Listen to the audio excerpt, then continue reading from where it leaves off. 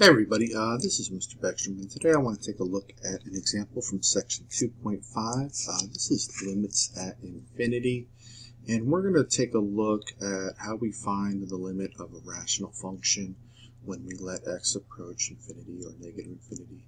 And in this case, the example here, the x is approaching positive infinity, and notice something really important, that the highest exponent on the top is equal to the highest exponent on the bottom. And we're going to really have three different cases. We're going to have where the exponent on the top is the highest, when the exponent on the bottom is the highest, or when they're equal, like this problem is right here. And here is kind of a little rules guide.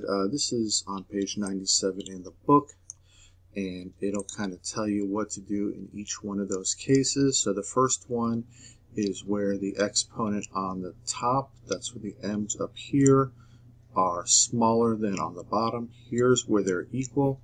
Here's where the top exponents are larger than the bottom exponents. Remember, we're talking about the highest exponent here. And then here we have another case when the bottom is only, or the top is just one higher than the bottom. And we don't have an asymptote, a horizontal asymptote, but we do have what's called a slant asymptote. And they do an example of that, example 4 on page 97 as well. But let's go ahead and take a look. One way to solve this without using this. So since x is approaching infinity, obviously we're not going to get a 0 on the bottom because we're talking about very large positive numbers.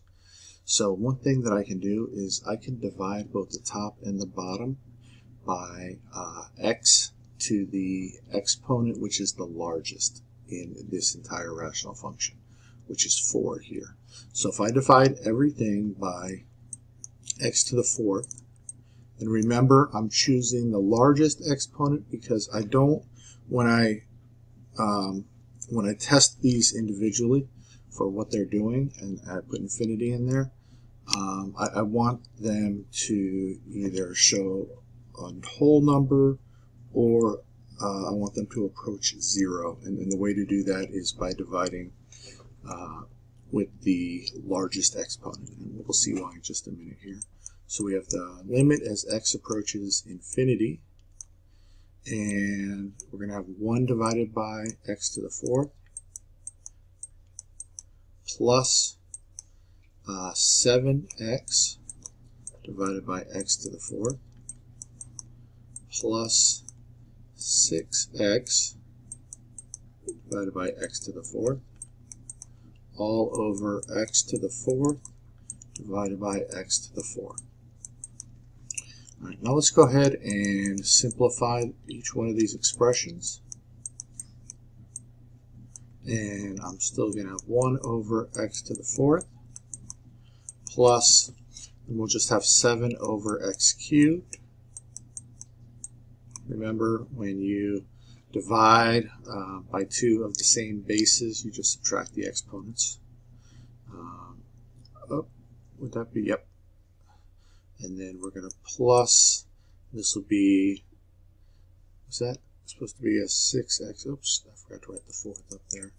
So that's just going to be plus 6 all over 1. Now, because we did it that way, when we plug in the positive infinity, well, 1 over a number that's growing large without bound, that's just going to be 0. So this is really just going to be 0 plus, and 7 divided by a number that's getting bigger without bound is going to be another 0. I have it on the shape there. Let me turn that off. Plus, this is just saying 6 all over 1, and that's just going to be 6. And that's the y value that this is approaching as x approaches infinity. And if we look over at our little rules here, that's not letting me expand those. Delete that and copy it here. If I look at my rules, we will see that when they're equal like they are here, then the limit as x approaches either positive or negative infinity is just going to be the coefficient of the x with the highest exponent over on the top over the coefficient of the x term with the highest exponent on the bottom. And that's also going to be your horizontal asymptote. And let's see what that means. That means if I look up here, 6 is the coefficient in front of the variable with the highest exponent on the top, and 1 is the coefficient with the variable with the highest exponent on the bottom. So I could have just said, since these are equal, using that little theorem 2.7, I could have said that the limit is going to be 6 over 1, because I can ignore these. And that's it. If you have any questions, please let me know, and I hope you guys have a great weekend. Thanks.